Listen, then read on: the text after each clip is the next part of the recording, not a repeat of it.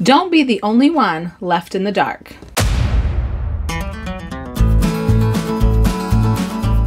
Hey guys, it's Jara with Wicked Prepared. Today I want to talk about a void we've had in our preps for a while now, and maybe you've been in a similar situation. We really didn't focus much on it. There was too much to think about, too many options, and it was just too expensive. But if you've watched any of my recent videos, and if you haven't, you should go check those out right after you finish this one. I've shown you the progress that we've made in filling this gap and really making sure that we're ready for whatever emergency may come our way. I'm talking about an emergency power supply, and for us, we're going solar. I'm going to go over some of the features of the particular model that we have, specifications, pros and cons, and how it's been working for us. And be sure to stick around for the end of this video when I'll show you my 2 favorite features about this thing. They're pretty high tech, but super simple and easy to use. Now, if you're just here to see my review on this particular unit, feel free to skip ahead to this time right down here. But we've had a lot of viewers asking about how we do what we do and our reasoning behind some of the decisions that we make. So if you've got a few extra minutes, I'd love for you to stick with me so we can chat a little bit about the why and not just the what. Also, if you've decided to stay and hang out with me for a little bit, I'd love it if you'd consider hitting the subscribe button below and turning on the notifications. If you've watched our channel before, just know that we have had some of our regular viewers find out that YouTube had inadvertently unsubscribed them from our channel. So do me a favor and just check down below. If you see the word subscribe, just click on it and it will change to subscribed. If you're already subscribed to our channel, it will display the word subscribed already. And if you click the little bell next to that, it'll make sure that you get a notification in YouTube each time that we upload a new video, which lately has been once or twice a week. There's no fee for subscribing, no fine print, no strings attached. It's just YouTube's way of saying you're following our page.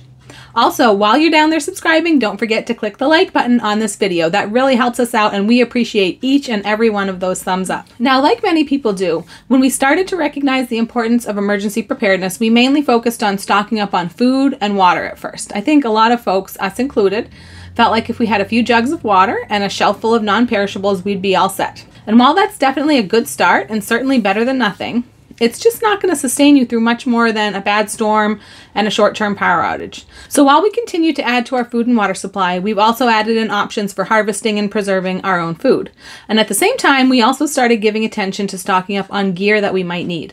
Everything from flashlights and propane stoves to potassium iodide tablets and gas masks. Now, before I go any further, I want to make sure that you realize we've been doing this for a long time. It didn't all just happen overnight. It's been a gradual process and a careful balance between preparing for the future while still living our best life day to day. We don't live very extravagantly and we certainly aren't rich, but we do our best to live within our means, to pay down our debt, and to save money wherever we can. Even if we can save a few dollars here or there, that's extra money that we can put towards preparedness. So that's why in a lot of my videos, you'll see me stocking up on things that may not be necessary in an emergency, but they're helping us save money on our everyday grocery bill, which allows us to spend a little more on prepping for the future. Every little bit really does make a difference. Emergency preparedness is insurance. It's an investment and something that may seem like a hassle until the day you need it. And then you'll sure be glad you planned ahead. It's also never too late to start getting prepared, so if you haven't started already, now is the time to do it. But as I said earlier, one area that we have always shied away from was a backup source for electricity. I guess maybe part of it is from our experience with our yearly camping trip in Baxter State Park here in Maine. We kind of thought along those lines that if we can survive for a week in the woods without electricity, we'd definitely be fine in our own home. So we concentrated more on being able to cook with propane or fire, using battery-powered items, and pretty much making do without electricity altogether. But when we really stop and think about it, yes, we could certainly survive without electricity, but having it sure does make things a lot easier. Even something as simple as our grow lights for seedlings in the spring. Sure, we could line our windowsills with plants, but they certainly do better with lights. Or for many, a CPAP machine or an oxygen concentrator, which are absolutely necessary to live. Or something like a sump pump in your basement, your water pump, your refrigerators and freezers, even just to charge your phone or your radios. Last year, Mr. Wicked Prepared got a wicked good deal on a generator that needed some work. He fixed it up and wired it into our home and it works great. It's even dual fuel, so we can burn gasoline or propane. But unless you've got a stockpile of this fuel, which is difficult to do and could even be dangerous, your amount of backup power is definitely limited. But even aside from the fuel aspect, solar generators are just much more versatile over traditional fuel-powered generators. They're safer, they're quieter, they're more portable and less smelly. All very important in everyday life, but potentially life-saving during an emergency. With a solar power station, you can run it inside. You can run it in your car. You can even store it up high where it won't get damaged by flooding. You can even store it inside a Faraday cage to keep it safe from EMP attacks. Also, if you rent an apartment, especially one that's not equipped with a generator, you can keep this right inside, so it'll always be there just in case. There are just endless advantages with a power station over a gas-powered generator. There's no pulling on a rope to start it, no checking the oil, no having to remember the sequence to start it, no chance of it not starting. It's easy, it's fast, it's quiet, and it's clean. Now, solar power stations are not the be-all and end-all. They certainly have their disadvantages, like clouds. But I've got to say, for us, the pros far outweigh the cons. And having this tool as another option, in addition to our gas-powered generator, is a great feeling. So this unit here is the Bluetti EB3A 600 watt power station, and this is the PV120 120 watt solar panel. Now keep in mind, you can purchase these separately, and besides solar recharging, you can also recharge this power station by plugging it into the wall or your vehicle as well. But for our purposes, we definitely like using the solar panel. I'm sure there are specifications out there somewhere about how long it takes to charge, but I can tell you from firsthand experience that we received the unit with a 70% charge. We hooked it up to the solar panel, set it up in the backyard with pretty full sun, and in just under an hour, it had a full charge. To me, that's pretty impressive. All right, so I'm just going to open this up. This is the EB3A portable power station. It is a beautiful sunny fall day, so I think there's not a lot of clouds in the sky. I think this will be really good conditions for charging this up and seeing how this is going to go. You can see this is the gray 120 volt AC unit. It's very nicely packaged. All right, so here we've got the cable, and here is the unit itself. So let's see. Okay. It's not too terribly heavy. I was able to easily lift that out with one hand. Now this, of course, is a smaller unit. Let's see, just the first glance, it's got a light, we've got a screen here, we've got all of our inputs and outputs. Now this is going to be the wall charger, to be able to charge this up from the wall when you have power available. This is going to go right into there. You can also get a car charging cable. Now we don't have that. I probably would like to get that. They're usually the least efficient way to charge it up, but it is handy to have, especially if you use this for camping or if you don't have a solar panel to charge it. If you are without power and you still have gas in your car, you can always charge it with your car. All right, so I'm going to go ahead and get this solar panel opened up.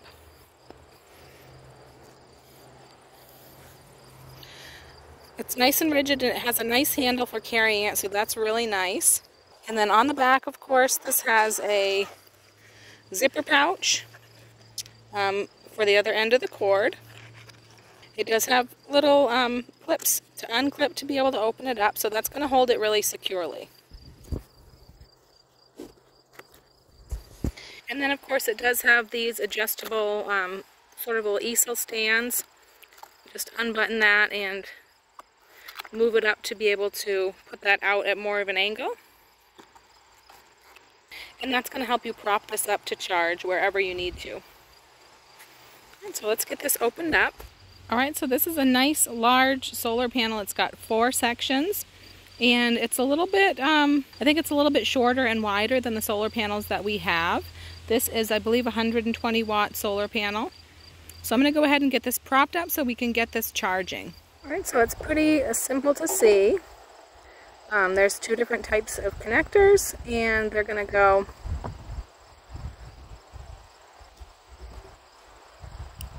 just like that. And just like that. And then this is just going to go right into here.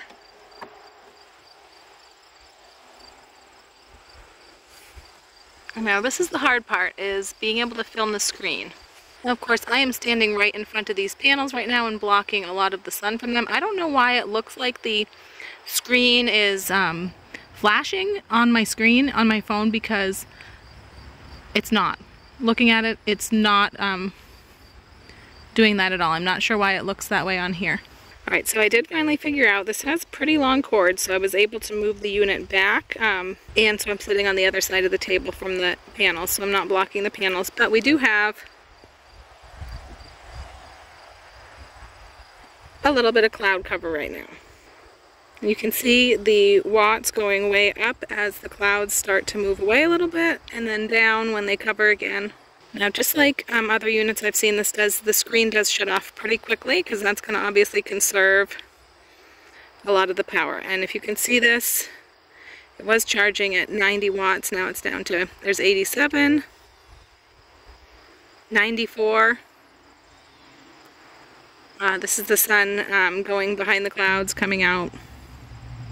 So of course on the left side it's showing us the input, and then on the right side it's showing us the output because I have nothing plugged into this right now. Now we've got big cloud cover, so you can see the watts have dropped, and I believe this is the charging time, so the charging time has extended a little bit because I've got cloud cover right now. So this is pretty adaptable. This adjusts right in real time with the conditions. Now I definitely could adjust these panels and probably get a more efficient angle to the sun, but we don't have a lot of charge we have to put into this.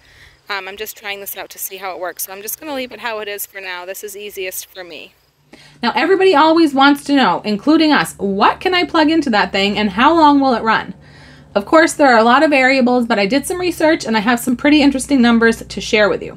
First off, this unit is the 600 watt model with a 1200 watt surge rating, and it's listed at 268 watt hours. It also produces a pure sine wave, which is an absolute must for sensitive electronics. As far as runtime, Bluetti supplies some estimates in their specifications, including a 5 watt light bulb running for 30 hours, a 20 watt fan for 11 hours, and a 60 watt mini fridge for 3.6 hours. But where a solar generator like this really shines is when you take into account its pass-through charging capability, meaning that you can use it to power something while it's charging. So as long as you have more power going in than you do going out, it would run indefinitely, or at least until the sun goes down.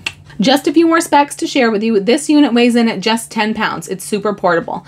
It's also got a lithium iron phosphate battery. This battery has a natural advantage over traditional lithium ion cells due to its thermal and chemical stability, giving you a better performance, a longer life cycle, 2,500 cycles of up to 80% charging. This machine also has numerous safety features that prevent overheating, overcharging, and overloading. And Bluetti ships every one of these with an incredible 24-month warranty. And honestly, one thing that I really love about this unit is how sleek and just, you know, nice looking it is. And it doesn't have all of those garish bright colors that some other brands have. I really like this is just gray. It's just sort of, it's very nondescript, very discreet, and I really like that about this unit. So on this unit, these are the inputs right here. So this one is where you're going to plug in the solar panels or the car charging cable, and then this right here is where you're going to plug in to a wall outlet. And it does come with the wall outlet cable. You do have to purchase the vehicle cable separately if you want to use that for charging, but honestly I definitely think that's worth it because you never know when you might not have power to charge this from your wall outlet, but you might have gas or battery in your car and be able to get this charged up through your car, especially if it's a, you know, during some sort of a storm where there's not a lot of sun for charging the panels otherwise. And then over here we've got the AC output. So this is just your regular wall outlets, typical wall outlets to plug into. So this is where you could plug in a cigarette outlet plug. And then we have a couple of these kind of plug-ins. I don't even know what these are called. If you know, let me know down in the comments. We've got 2 USB-A outlets and 1 USB-C outlet. Now the solar panel, like I said, you can purchase these items separately. You can purchase just the power station unit and you can purchase the solar panels separately. We wanted to get the solar panels for sure. That was something we really wanted to have, because we wanted to have a renewal source of charging this up. If we didn't have electricity, if we didn't have any kind of fuel, if we ran out of fuel for our gas generator, we wanted to make sure that we had a way to get some power.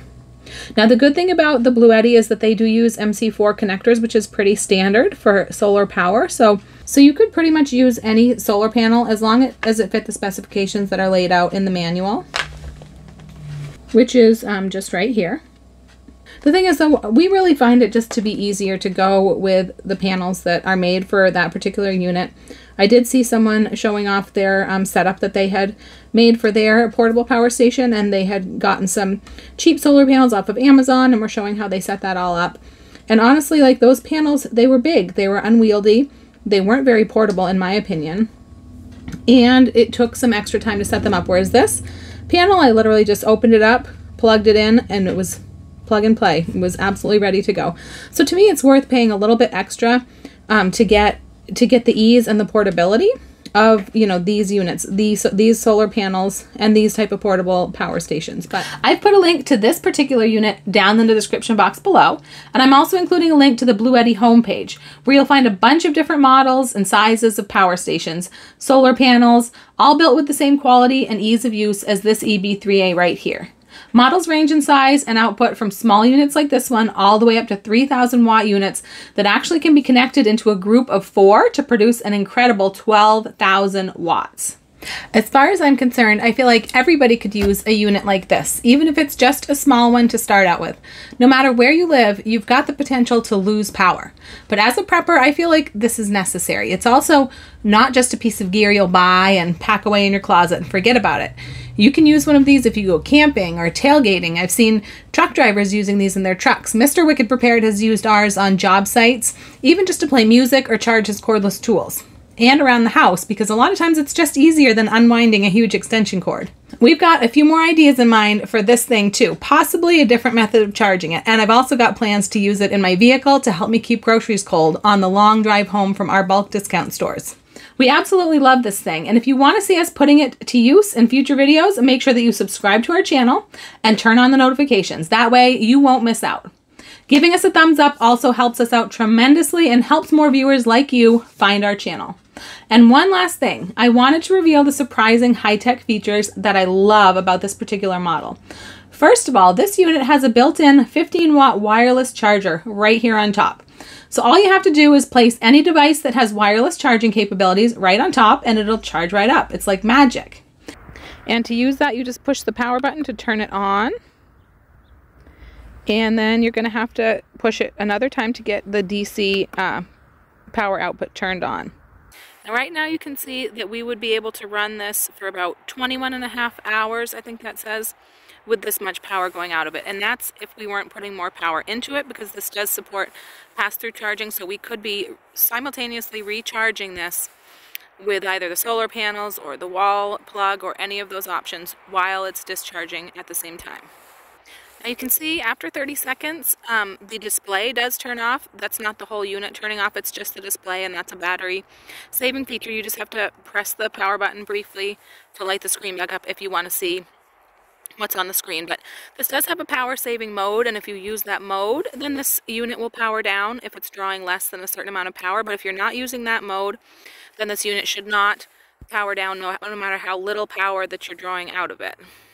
And second, you can actually hook this unit up to your phone via Bluetooth and the Bluetti app. This allows you to view all of the vitals of your power station and be able to power it on and off right from the palm of your hand. And you can basically control anything that you would be able to control on the physical device itself. Now, obviously, this probably wouldn't be very useful in a true long-term grid down emergency. You wouldn't be using your cell phone and an app to control your portable power station. But for any other use that you might use this for, things like camping and tailgating, a lot of people use these on a job site. Any other use you could use this for, this is going to be a really handy feature, and I just love it. That's wicked cool if you ask me. If you made it all the way to the end of this video, leave me an electric plug emoji like that one down in the comments. Don't forget to like, subscribe, and share. I'm Jara with Wicked Prepared. Survive today, thrive tomorrow. We'll see you next time.